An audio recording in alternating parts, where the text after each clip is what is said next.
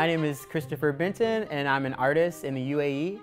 I'm from America, and I've lived in Abu Dhabi and Dubai for 8 years. I was an art appreciator, my whole life, and I'd always see these lovely things in galleries. And I think at some point I said, I just want to try to do this too. I think I also have a story to tell and messages to share, and so let me try to make something. The sorts of media that I use often is photography, video, installation art, and sculpture.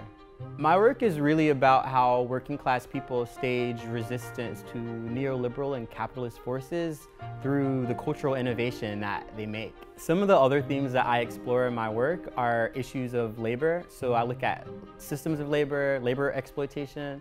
I'm also really interested in communities and neighborhoods. I think a lot about how I can platform other voices outside of myself. I really like to share narratives from brown and black people who don't necessarily get a chance to often be shown in a museum and gallery public context. I'll never forget the first project I worked on as an artist. I essentially created this bespoke modulus, which created a space for people to meet and hang out.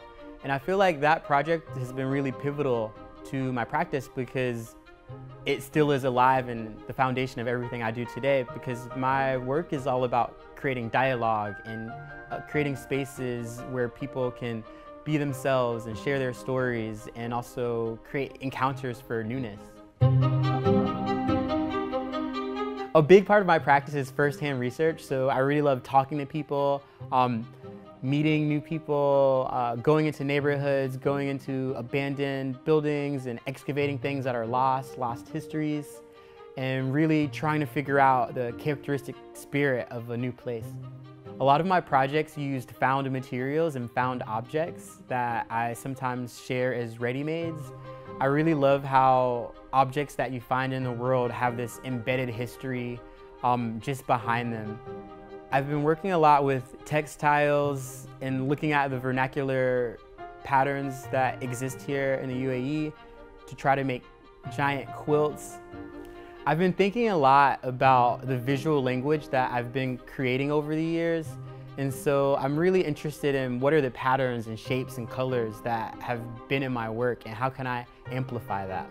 Right now I'm researching into the bean pie and exploring how the Nation of Islam has had encounters with the Middle East over time.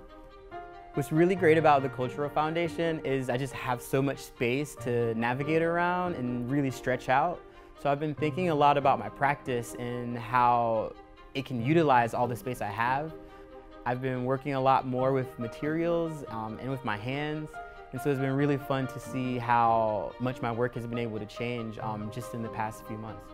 So there's this quote from Maya Angelou that I love, where she says, the best thing that a person can do for someone else is give them an opportunity. And so when I think about my art practice, my biggest goal is always, how can I create space for someone else?